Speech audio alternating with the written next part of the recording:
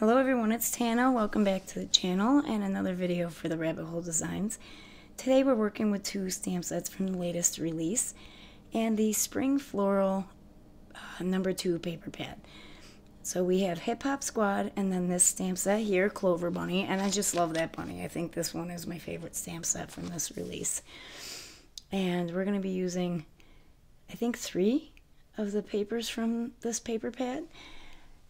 I thought both of these pads were really cute. I think I like the other one better because I just love the green and purple plaid papers in that one. But this one's really pretty too. I love the rainbow of colors. And I love it that all the papers are the same because sometimes I have a really hard time choosing pattern paper. So here are some images I colored off camera.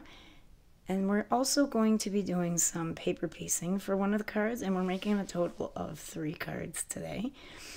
I'll show you here how I paper pieced, did the stamping for a couple of the paper pieced bunnies, and then we'll move on. You don't need to see me stamp every single one. That would get boring. So I just took mostly my favorite pattern papers. I used the first floral paper pad for the paper piecing. The other one we're going to use on the second card, or the first card. These are for the second card. So I made sure that I went around every single fussy cut paper pieced image that I fussy cut out with a black marker. And that kind of sounded like a tongue twister. I also did the bunny's tails that were showing with a white Jelly Roll glaze pen.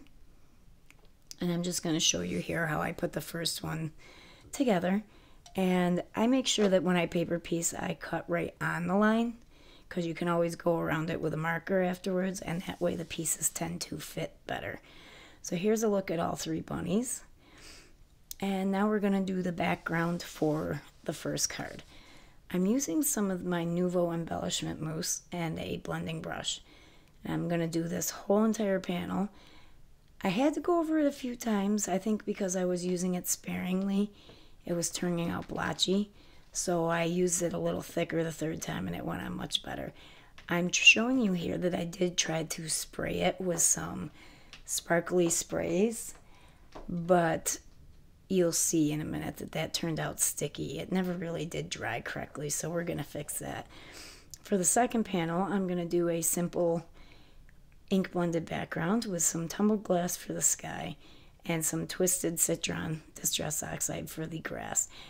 We are going to add a couple of die cut grass pieces to the bottom here when we work on that card. So here is when I test it and I noticed that it's still wet, and at this point it had been an hour. So I decided that I was going to ruin one of my embossing ink pads because of course that stuff was still wet. Inked the entire panel up and covered it with a clear sparkle embossing powder. I have here a pink piece of card stock from Concord and Ninth. I will put the color on the screen for you guys as a matte for this panel, and we're going to pop that panel up with some foam tape. I'm going to use the new Kitsch, is it Kitsch or Kitschy? Kitsch Flamingo embossing glaze to stamp out my sentiment for this card, which is Happy Easter.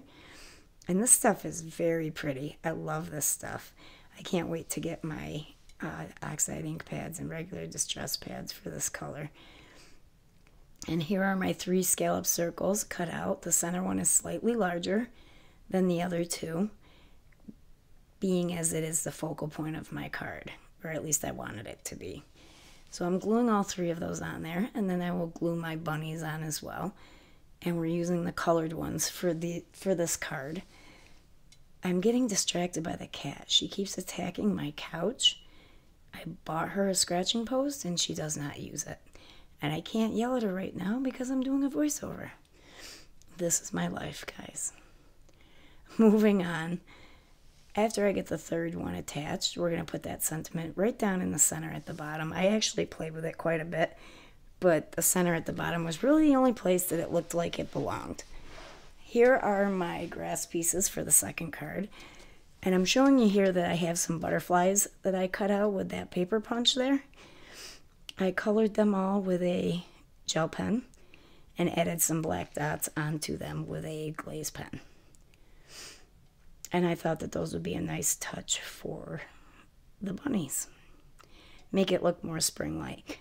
I also took my cloud die, which has a frame and then a cloud inside the frame, and I used pattern paper for that as well in the center, and then used the regular white outline when I put the clouds together.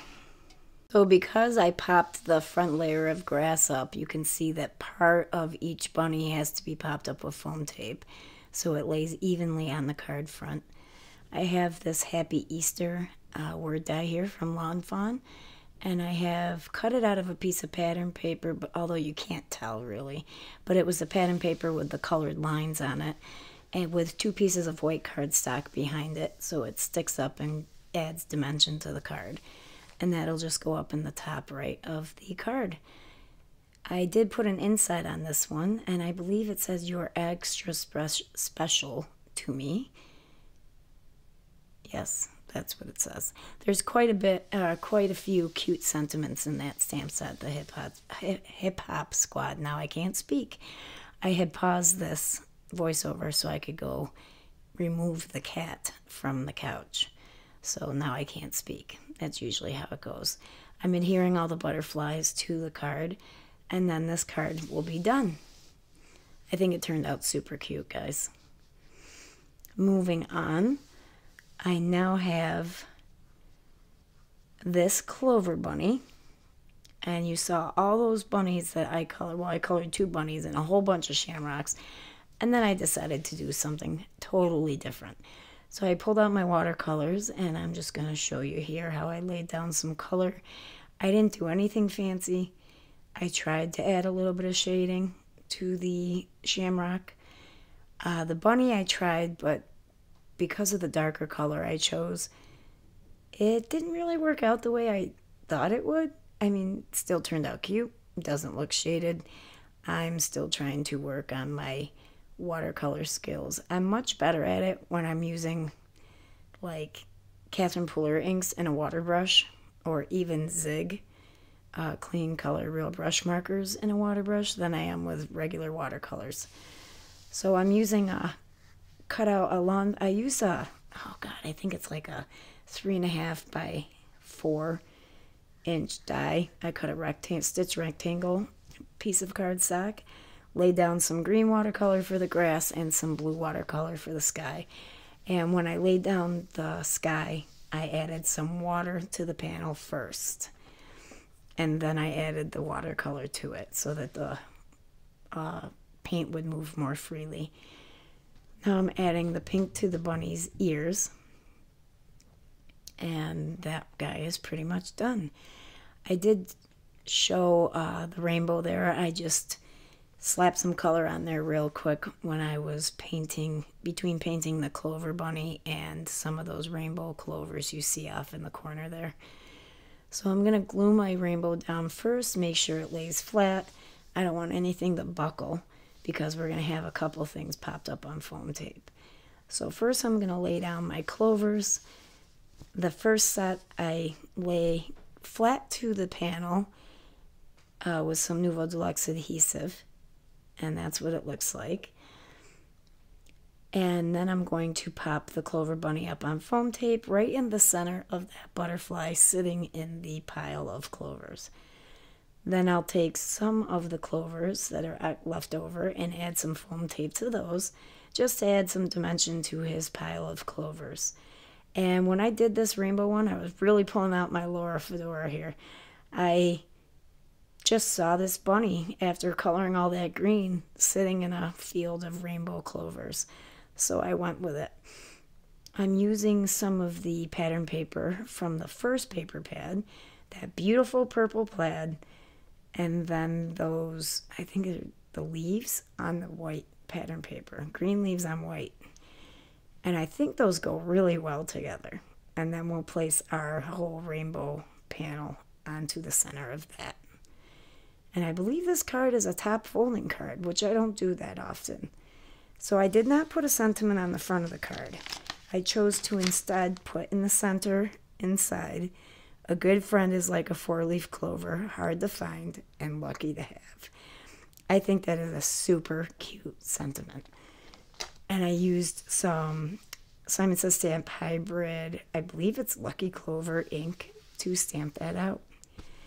And that's it for this video, guys. I hope you like what you saw here today. Don't forget to sign up for the Rabbit Hole Designs email for new release information and tons of inspiration. Can't speak again.